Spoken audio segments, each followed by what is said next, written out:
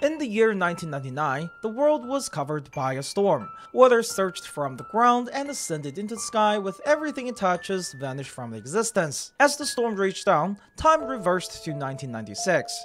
Now there was one exception, a place that was not affected by the storm. The St. Pavlov Foundation, an institution with a collective of humans and arcanists, all united by a common goal, pushing humanity forward.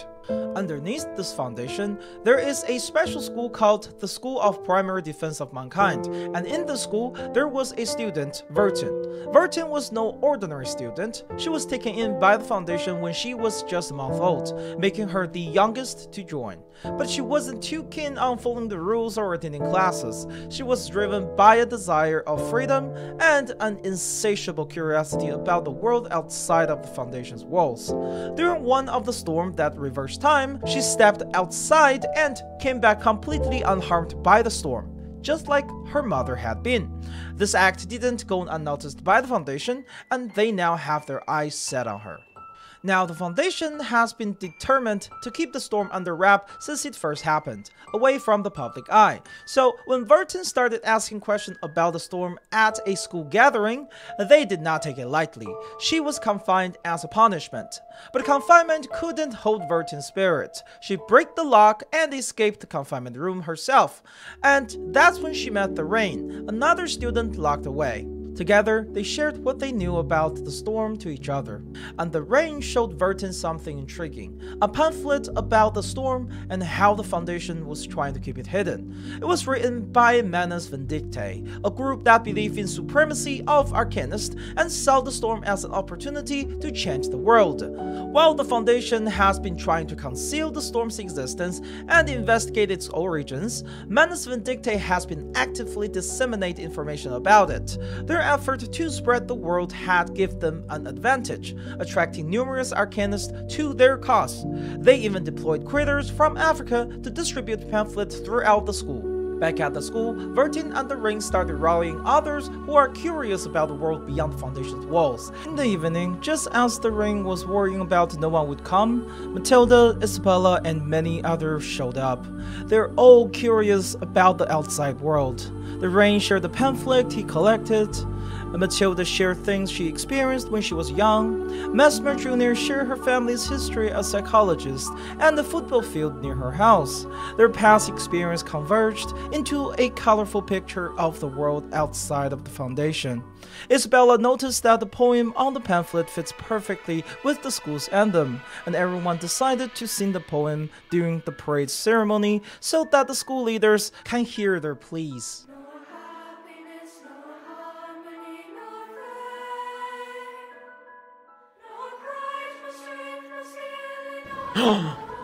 What? What are they singing? Watch out for the guard battens! Don't get... I said shoot it above them! Why did you shoot it at them? With Mainstory Recap intensifying their effort of brainwashing after the incident, dropping not just pamphlets but also supplies, maps, and survival guides, and knowing that the school leadership clearly does not want to heed their wishes, Vertin decided to make an escape using the air defense tunnel under the school. Constantine is already aware of Vertin's escape plan and had even been facilitating things behind the scene. She used the inspection to push Vertin's escape plan to the same day as the storm. I need Vertin to grow the way I prefer. Why? We can't do this. This is too cruel. Everyone, except for Vertin, will be reversed. I've been looking forward to her transformation since 1999. And I need her to learn the price of rebellion. Vertin and her friends began their escape, suddenly blowing fuse box, crowded wards, and windows that's left unlocked. The escape proceeded without a hitch on the path paved by Constantine. What a well-planned malpractice show. No wonder. Giving me this fine vodka is just a treat for my dizzy head and half-shut eyes. Интересно. You're flying ace, reporting for duty. What is that noise? It's scary. It's thunder.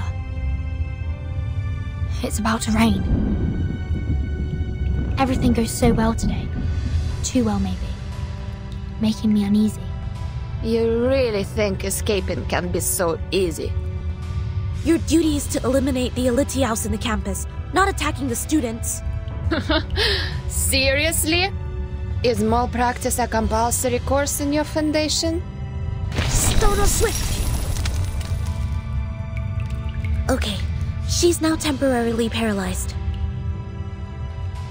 Seems like you won't be needing my notebook anymore. We chose a different future. But future has no right or wrong, Zanetto.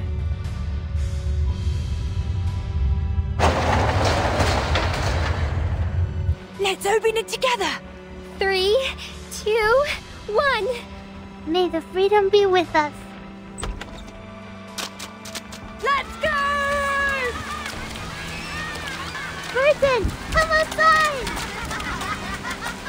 Freedom! Long live liberty!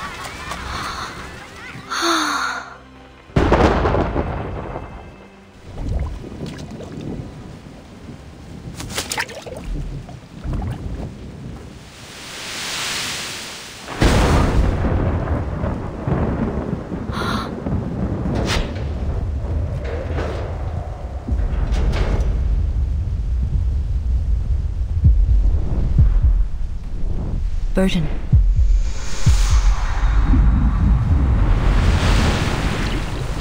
Do you want to be the Timekeeper?